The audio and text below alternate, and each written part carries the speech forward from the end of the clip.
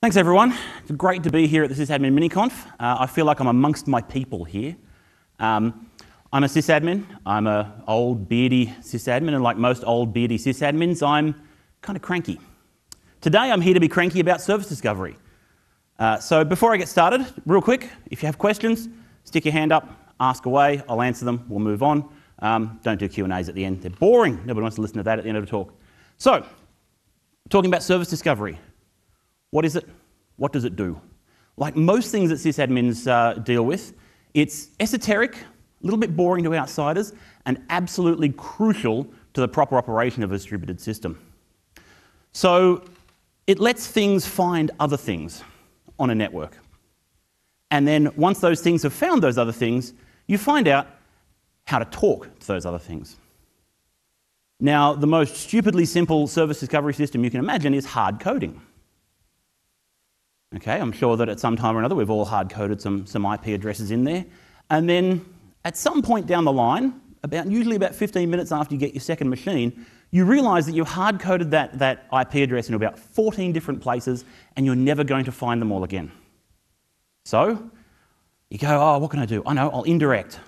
I'll get some names. I'll put some names on things. That way, when I move things around, I just change my host files. And then you get to 3 or 4 machines and you realise, yeah, this editing host files thing on a whole bunch of machines, don't like that. Centralised database. And this was great for many, many years. This has been working for sysadmins around the world for probably a decade or two now. Really great. But then something happened, as things are wont to do. This happy little fellow came along. And all of a sudden, systems were a bit more dynamic than you really wanted to have a sysadmin, banging away. And then we had microservices came along. And all of a sudden, oh my God, so many things connecting to so many other things. We didn't have time to edit all of our zone files anymore. And then, of course, the death knell to static DNS-based service discovery was containers. These things are whizzing up and down all over the place, 100 times a second, containers up, containers down. No human can keep up with this anymore. So people looked at this and went, well, this isn't going to work. What else can we do? And they came up with lots of options. Many, many, many, many options. Now, I have very strong opinions about most of these, having run many of them in production and had all of them bite me in the arse in one way or another. The most common problem is that service discovery is fundamentally an AP operation in terms of the CAP theorem. You need availability and partition tolerance. You don't necessarily need 100% consistency. And the reason for that is that your service discovery system is always out of date.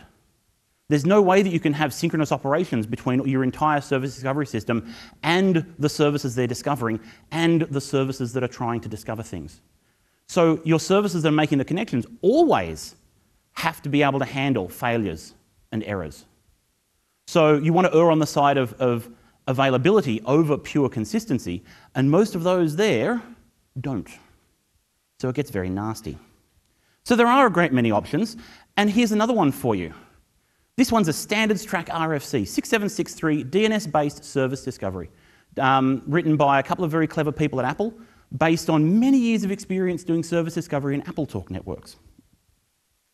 Now, in DNS-based service discovery, or DNS-SD, as those cool kids of us in the know like to call it, the main thing you're talking about is service instances.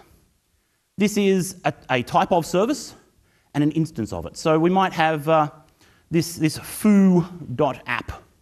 Got the underscores in there because they're serve records for reasons that we don't need to go into. But this is a serve record that says the foo instance of the app service lives at these parameters. And the serve record, I love the serve record. It is a fantastic record type. It was standardized 17 years ago, way back in the year 2000. In fact, DNS, by the way, turned 30 last November. So rock on DNS. And the components of a serve record are pretty cool. First off, you've got a host name. Okay, no IP addresses running around in here, which is great because it means that it's protocol agnostic. You're running IPv4, you're running IPv6, you're running dual stack, go for it. Add A and quad A records however you like. If you're doing address migrations, if you're renumbering your system, you can put 2 addresses in and all just sort of works way behind the scenes. Then you have your port number. Now, we're used to using well-known ports. Okay, I've got about 100 of them racked away in my head over the years. You know, I've just accumulated them because that's the sort of thing my brain likes to do rather than remembering my wife's birthday. But serve records mean you don't have to worry about well-known ports anymore. You can have anything you like. It means you can have multiple instances of a service running on one machine if you like. Or at the very least, you don't have to keep track of them by hand. I had a text file. It was full of ports and client names. It was not a lot of fun. You can also do load balancing. If you want to have multiple instances of multiple servers all serving this thing, you just throw them all in there. And there's a well-defined algorithm for sorting out which server to connect to in a nice random fashion so you get pure load balancing. If you want to do that weighted, we'll stick another number in the weight column and you'll get 3 times as much traffic to that server as all the other ones. If you want to do high availability failover type situations, you do that too. We have the priority field. Everything with a lower priority will get contacted before anything with a higher priority goes as well. So this is fantastic, this is wonderful.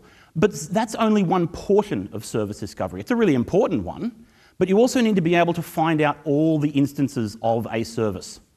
And so for that you have service enumeration. For this, we use PTR records. They're not just for RDNS anymore.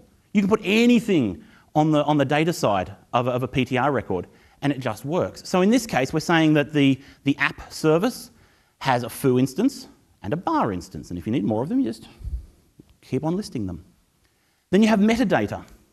Metadata is not often used, I must say, but when you need to use it, it's really, really, really important.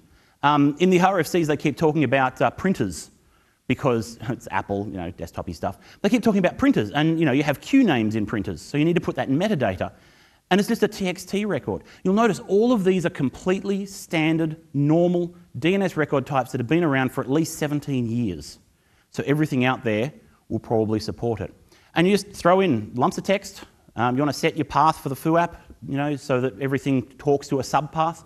Go for it, sit it in there, and if you need to set your BAS to Wombat, we'll go for your life. So hopefully by now you're like going, oh, this is kind of cool. I can see where this could work for me. And so the question is, why isn't everybody doing it? In some ways, it's the same as, you know, if you're so smart, why aren't you rich? But there are some reasons that I've found over the years for why people aren't all, you know, standing up and, you know, chanting 6763, 6763. And the first one is it's just some desktop thing. This is a really, really common one. In fact, I had an email from a colleague less than a week ago pointing out something in another RFC called multicast DNS. And that's where people get confused because these two RFCs came out at the same time, written by the same people and addressing sort of the same area. Now, the thing with multicast DNS is that it is quite, it plays fast and loose in a couple of places, shall we say, with the basic DNS specifications, and it doesn't work very well in a server type environment. I know, I've tried it, just leave it alone. So people think, oh, well, they're the same thing, so they must all be the same. No. DNS-SD, as I said, uses completely standard record types, so you can put it onto any DNS server that's capable of supporting a 17-year-old standard. Probably some out there that are missing that, but yeah, sorry for you guys. Now there's another thing, not necessarily about this specification in particular, but about DNS in general. It's like a catch cry. You've probably seen it in, you know, Twitter threads or random emails. You know, oh, I'm hacking away at a problem. It can't possibly be DNS. 5 seconds later, it was DNS. It's like a joke. It's just this something that we've got in our heads. But the thing is, DNS doesn't fall over all that often. When it does, it tends to be fairly spectacular. But for the most part, it's because it's so rare that DNS falls over, we remember it. It's a thing called regressive bias.